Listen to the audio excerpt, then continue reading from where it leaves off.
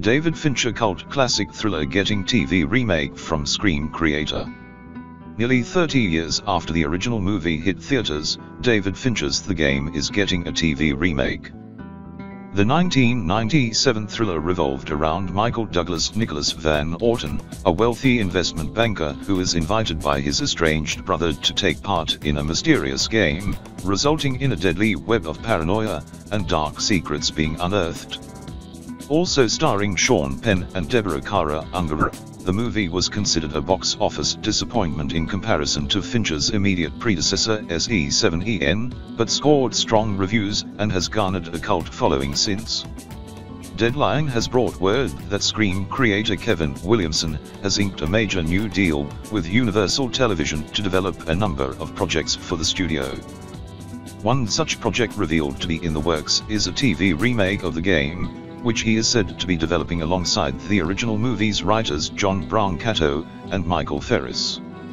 Unlike his other projects, it's only stated that The Game is in internal development, not currently having a set platform or writing team. Despite holding a cult following 27 years later, Fincher has, interestingly, been largely critical of his work on The Game, even going so far as to agree with his wife/producer Zine Chaffin that he shouldn't have made the movie at all. The three-time Oscar nominee largely pointed towards the movie's third act as being his biggest issue with it, feeling it was better to keep the intense pacing going.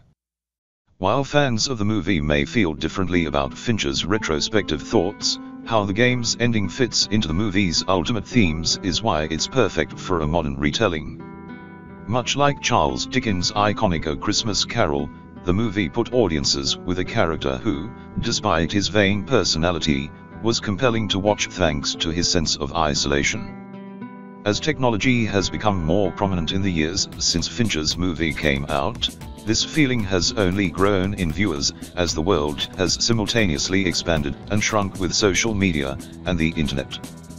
As such, modern society would be rife with a timely exploration of the themes from the original, something even seen in Fincher's most recent effort, The Killer. Moreover, said innovations in technology would make an updated version of The Game all the more terrifying with how it can be used against the central character as the events unfold. Between the ability to completely alter someone's life to raising their paranoia as to being watched by everything from security cameras to anyone's smartphone, the stakes could easily be raised for the TV show to capitalize on the suspenseful potential of its source material. With Williamson himself having success in these themes with the Scream franchise, his attachment to The Game remake proves a promising sign.